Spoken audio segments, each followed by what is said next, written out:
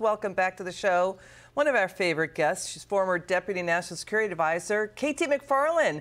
KT, it's good to see you again. What do you make of what Edward just reported? Look, this administration, which is also the Obama administration's policy towards Iran, has been a complete failure. All regards. It's an economic failure and it's been a foreign policy failure. And here we are in the Middle East, whereas Edward and you have just pointed out, the world economy, which is not in terrific shape right now, is taking a big hit because Iran, through its proxies, is deciding who gets to ship in and out of the Middle East. The second part of it, though, which is a real concern for the United States, is even though the Biden administration says, well, we're bombing this and we're bombing that, they have not significantly degraded the ability of the Houthis to attack American or other vessels in the Red Sea. So we are one missile away from an American vessel being sunk. We are a missile away from a mass casualty attack, which would bring the United States into a conflict, a direct conflict, which we don't want, which we don't know how to fight, and which could have been prevented. You know, that's pretty significant what you just said, KT, because didn't these Iranian-backed Houthis, didn't they sink a British ship in the Red Sea on Sunday?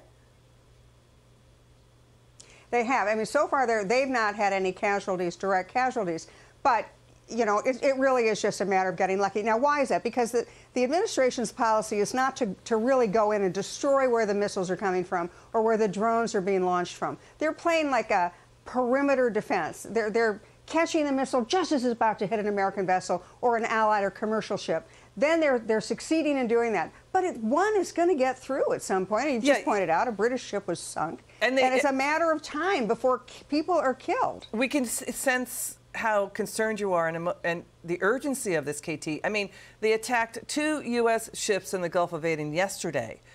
You know, they hit that UK-owned bulk carrier ship on Sunday. Iran's militants have launched at least 170 attacks on U.S. facilities in the Mideast since October 7th. But, you know, I thought the U.S. was doing retaliatory strikes and the Biden policy was going to shut this down. Now, did you see those numbers Edward just reported? Costs for cargo shipping tripling, doubling and tripling from Asia to the West Coast, also to the East Coast in just 3 months' time. And it's going to get worse because there's nothing that's stopping. If you're Iran right now, you're feeling pretty good, right? You're destroying the world economy. You're determining who gets to come in and out of the Red Sea. You're determining the safety of vessels throughout the region. You're feeling pretty good, and nobody's threatened you. What would you do? What does Iran care about? What do those mullahs care about? I would go after them economically in a really hard way, and I would go after all of the sites in Yemen and other places where this missile launchers and the drones are coming from. We know where they are. Shut them down. Not 20% degrade, 100% degrade them. KT McFarland, love your passion and your smarts. Thank you for joining us.